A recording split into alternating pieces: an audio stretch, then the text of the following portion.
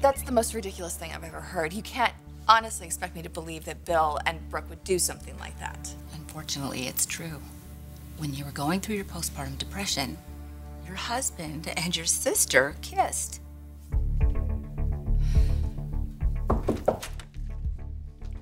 Is this a bad time? Never for you. I couldn't stop thinking about our conversation. What you said about Taylor. Now, I know I dismissed it, but then it is Taylor.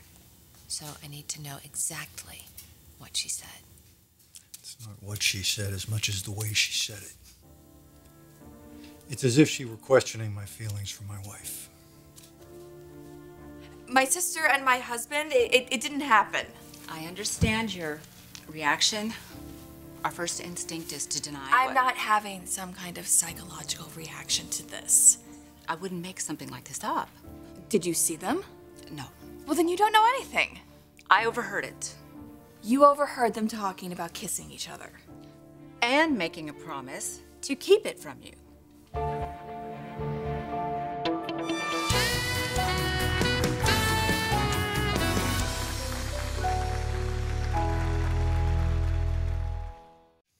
What exactly did she say? I thanked her again for getting Katie through the depression and back home. And she gave me this, it was a stare. And she said, "Sounds like you love your wife." Okay, well, that's not so bad. It's pretty innocuous, actually. It wasn't innocuous. There was a tone in her voice and a challenge in her eyes. I can't pinpoint it exactly, but it bothers me. She has been suspicious of us. Me, especially. Nothing new there. But I'm not going to let her do this. I'm not going to let her use her influence to upset Katie just because she hasn't gotten over the fact of losing Ridge. Tell me what you think you heard. Brooke asked Bill to swear that no matter how guilty or how tempted, that he never tell you about the kiss that happened between them. And Bill's response was? You'd never hear it from him. Okay, then what? Well, then I came back down here, and that's when I found you. So this conversation that you overheard, it happened earlier today. Yes. You went to look for them. Right. See, that's why it can't be right. Because afterwards, Brooke came back downstairs, Donna came over, I had a wonderful visit with my sisters, and Brooke was fine. She didn't seem upset or anxious. She certainly didn't seem like she had been conspiring with my husband. That is exactly why I'm telling you this. Brooke can become dangerous when she's attracted to a man. It's like she loses perspective. She gets tunnel vision. I know it was only just, maybe it was one kiss, but you know Brooke and you know her history. It never ends with just one kiss. You know what? Your nerves are shot. You need to sit down and relax a little bit. I couldn't stand it if anything came between my sister and me. Nothing will. Yeah, the Taylor in the mix, sticking her nose in. Let her suspect whatever she wants. She can't prove anything. She doesn't know anything. She knows that we've gotten closer. I don't know what I would have done without you. You would have been fine. Yeah, I'm not so sure. Not knowing what happened to Katie, where she was, I had all sorts of conflicting emotions, Brooke. And, well, you helped me challenge that. Not to mention your baby skills. Do you remember the first time you changed a diaper? Yeah, that wasn't pretty, was it? No. But you're an old pro now. Thanks to you. It goes both ways. And when I came back from that honeymoon from hell, I wasn't sure which direction to go in without Ridge, and you were there. You and Will. You needed me. Let me tell you something. You are well out of that relationship. I mean, any loser who's going to give you up over a few text messages didn't deserve you in the first place. Wow. Who ever knew I'd be on the receiving end of this fierce protective streak? Anybody ever tries to hurt you, they're going to have to come through me. And it won't be pretty. You know what really surprised me about being with you? We were in Aspen, and everything was chaotic, you know. Katie had us running around, and you were so tired. You couldn't even see straight. And wet. Don't forget wet. Yes. Drenched, actually. I believe I woke up that way. And Liam and Steffi, they send us out to take a breath of fresh air and walk through the streets of Aspen. I mean, with everything else that was going on, those moments that I had with you, I found the most peace.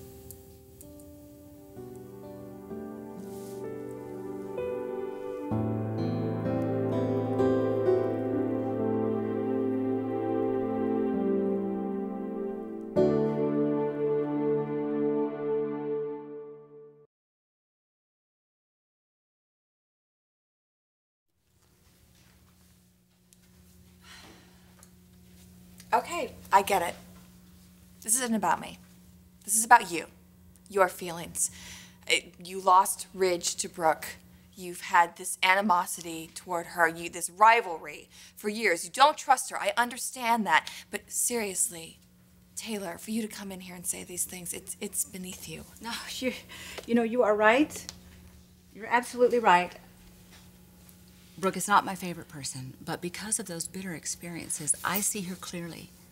You don't. You are looking at her through these adoring eyes of a little sister, and that makes you vulnerable.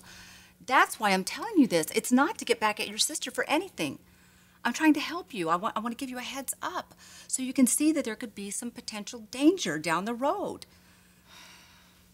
I don't know how to convince you of this. You can't. Okay, well, please, just let me finish. Let me try.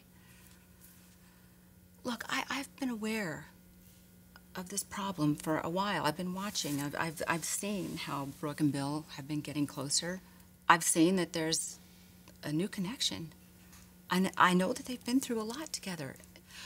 Ridge had just left Brooke. And then you disappeared, and Bill was all alone.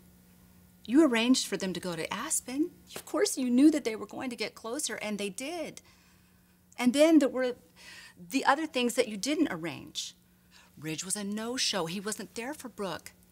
And Bill escorted Brooke to that party. And then when Stephanie was dying and she went up to Big Bear, who do you think went there with her? Who do you think helped her through all of that?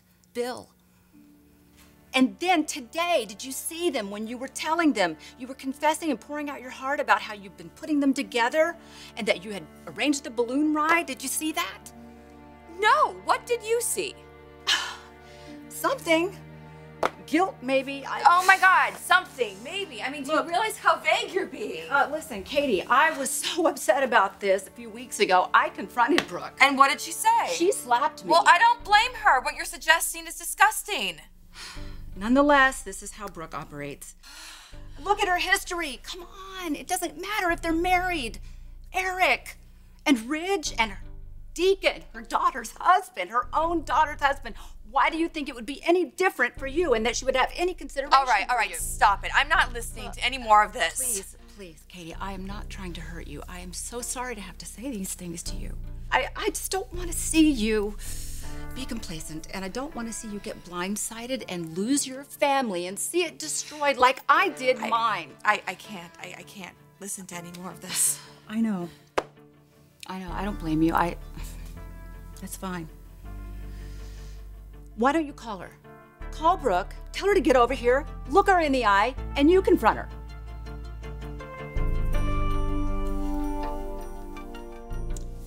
There's no way Taylor can know about that kiss, right? Not unless she's psychic. You didn't tell anybody, Justin or Liam. No, of course not. That was an intensely personal moment, Brooke, between us. Not to be shared with anyone.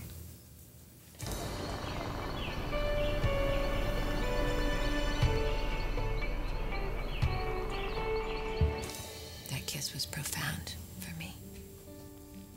It's quite a word. It taught me something. What? I just wasn't really sure how I was going to be without Ridge. If I could be with somebody else. And that kiss made me feel like there was a possibility. I mean, not with us, but, you know, a new chapter for me down the road. You're a magnificent woman, Brooke. And there will definitely be life after Ridge. You said you'll never forget about that kiss. Me neither. But it's behind us now. For Katie's sake. Subject closed.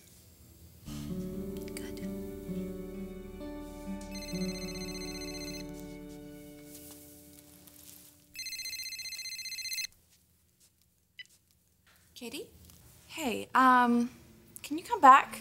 Right now? Yeah, I need to talk to you about something. It's important. Oh, sure, I'll be right there. Is she all right? Weird. Yeah, she just sounded really serious. Better get over there. Well, let me know. Okay.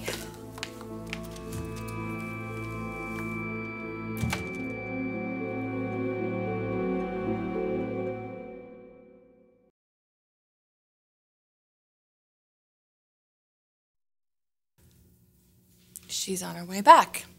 So we'll get this whole thing straightened out. Listen, again, I didn't want to hurt you. I didn't want to have to say something that could upset you. I know your intentions are good. I know you didn't want to hurt me, but you misinterpreted. If you need me, call me. I'll be fine. All right.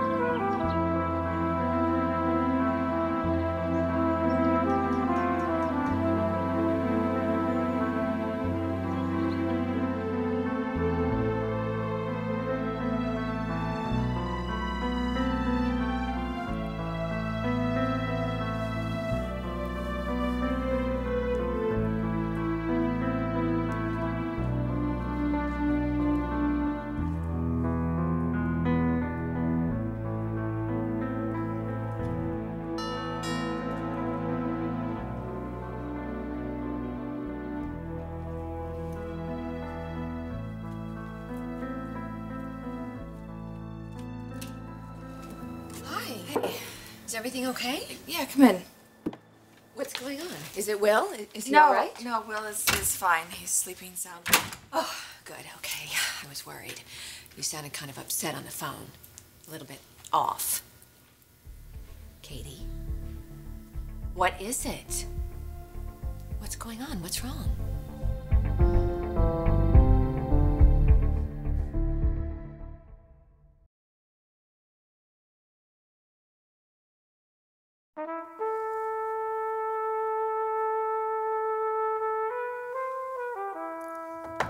Come in. Taylor, I need to talk to you. have a seat. Well, I won't take that long. I assume it's about Katie. I'm very concerned about her. We're all concerned about her. My wife went off the rails. You brought her back, and I'll always be grateful for that. And I'm sure you wouldn't want to do anything to hinder that progress that she's made. That goes without saying. So, then it shouldn't be that difficult to stop seeing Brooke. Bill, I know you're a good man, and you wouldn't be the first to be ruined by her. I have no patience for cat and mouse, Taylor. So why don't we just be straight with each other? Earlier, you seemed to question my feelings for my wife. Now you're making insinuations about Brooke. It's not too hard to figure out what you're thinking. What I know. Spell it out. You betrayed your wife. You kissed her sister.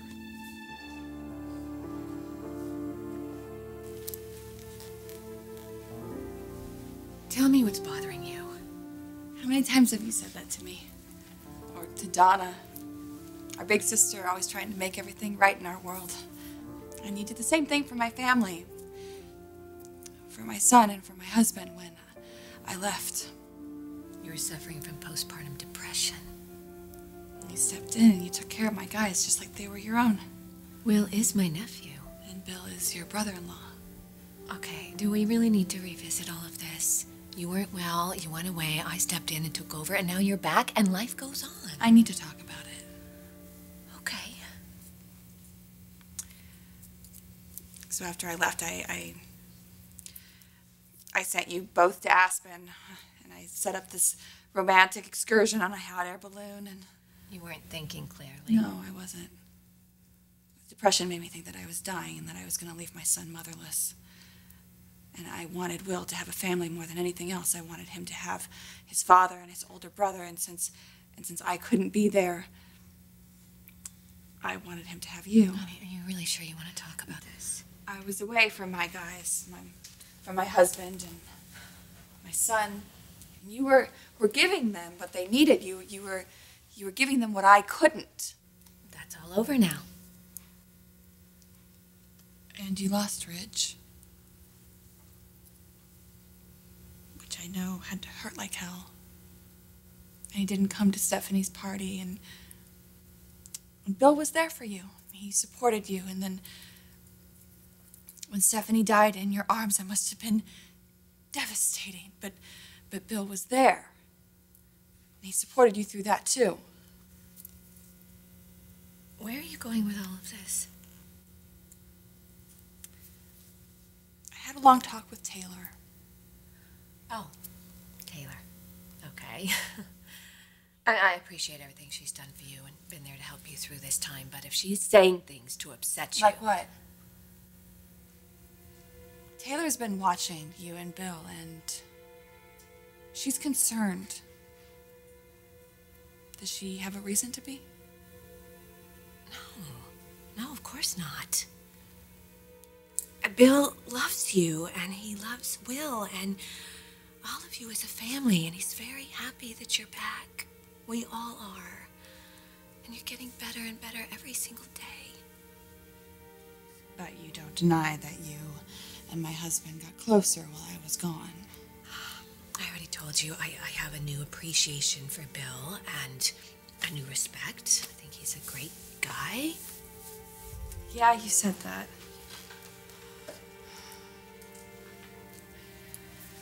Listen, Taylor told me something, and I didn't want to believe it. I refused to believe it, but she was adamant, so I'm just going to ask you. Did you and Bill kiss?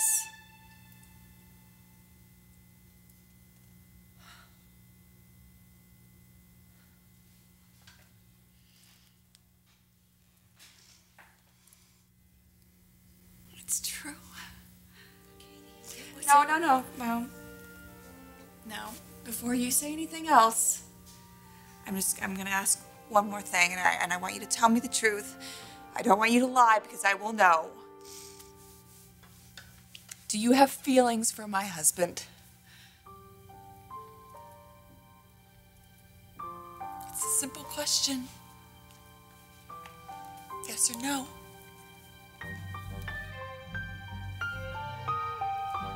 I want the truth.